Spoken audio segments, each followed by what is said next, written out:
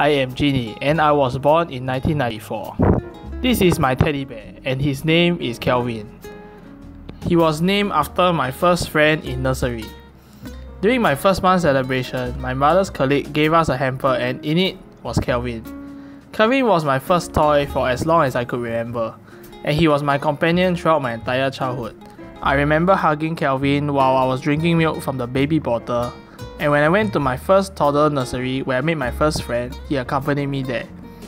As I moved on to kindergarten, I brought Kelvin along, and he was my companion when I was in a new environment and didn't know anybody. As a toddler, I was rather tough with Kelvin and he lost both his eyes and half his nose. As they couldn't be sewn back, my father drew back his eyes with a permanent marker and continuously did that every time they faded. Kelvin showed his age as he became bald, where I always held him by, slowly transforming from the pink bear I once knew to half grey. Even though more and more soft toys were given to me, Kelvin was still my most treasured teddy bear. As such, what made me choose Kelvin for this project was because he was my first friend and companion, an integral part of my childhood, and is still around after all these years in one piece.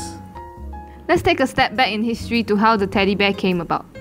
In November 1902, while on a hunting trip to Mississippi, US President Theodore Roosevelt refused to shoot a black bear that the hunting guides clubbed and tied to a tree. Calling it unsportsmanlike, he declined to shoot the defenseless animal. This became a national incident, and a political cartoon about it by Clifford Berryman appeared in the Washington Post on November 16, 1902. Issues with the implied meaning of the initial drawing made the cartoon go through several iterations, and the bear in the cartoon became smaller and cuter. Toy maker Maurice Mitchum saw the cartoon and decided to turn it into a stuffed toy, which became widely popular and made his toy-making business successful.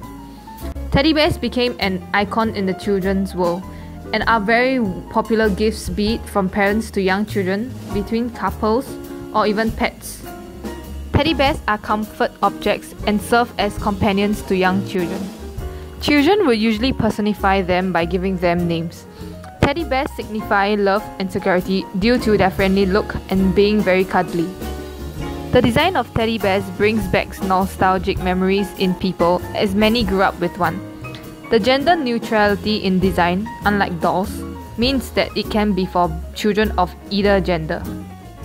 Touching on agency of objects, Jeanette Hoskins suggests that things have agency as they are created for a purpose. Using Gell's ideas, objects with agency has an impact and an effect on people, going in line with Latour. We can say that teddy bear is an agency as it defined how children's toys were and how they interacted with their toys. When toy maker Maurice Mitchum made the stuffed teddy bear, it was to help his toy making business. But the teddy bear allowed stuffed animals, which was unpopular as toys and initially used for Egyptian worship, to become a very popular children's toy. Young children below the age of 6 months get attached to something known as transitional objects, and these provide comfort and security in their early growing stage. These objects aid the child in growing up by honing social skills and confidence when they treat these objects as they were human beings.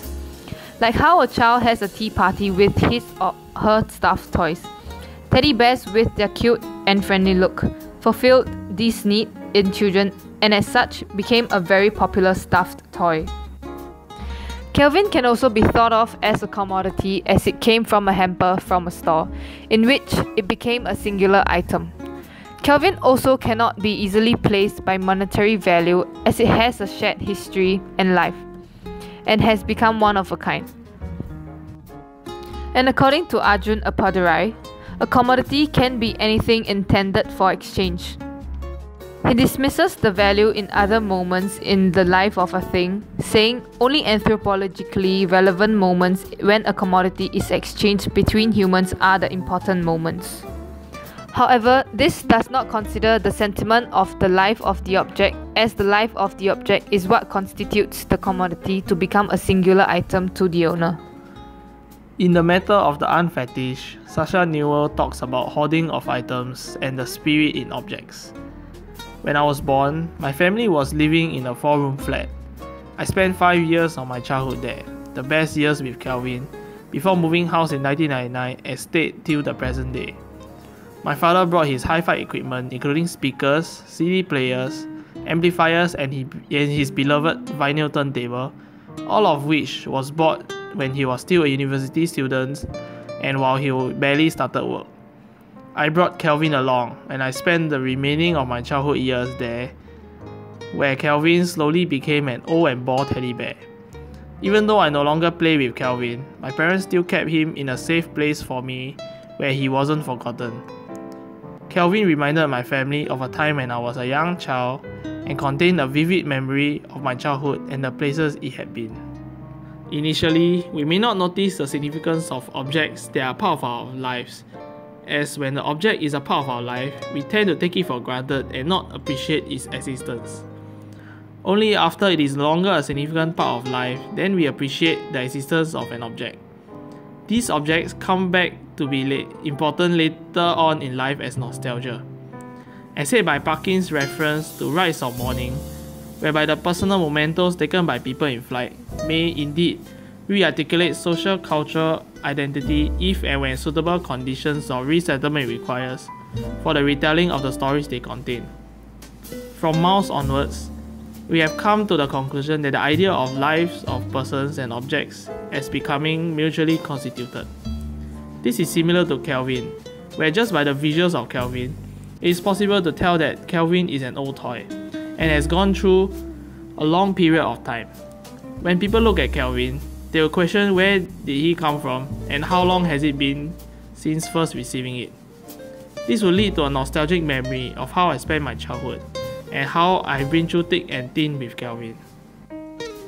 Kelvin can also be thought of having the same significance as that of a photograph, which is indexical and iconic.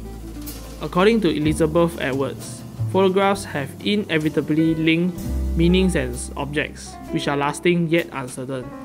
Photographs infuses almost all levels of remembrance, even those of which is not directly part. The relationship between objects and remembrance and the way in which it obtains its privileged position as a pipeline of resemblance is reflected through the object's materiality. For objects express a desire for remembrance, and the act of keeping an object is, like other souvenirs, an act of faith in the future.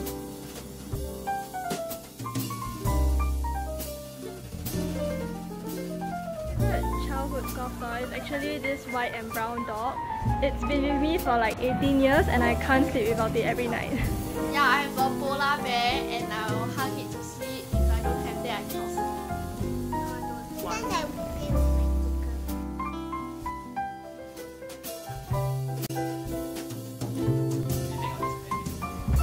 It's like super old and it's just not appealing and super distorted.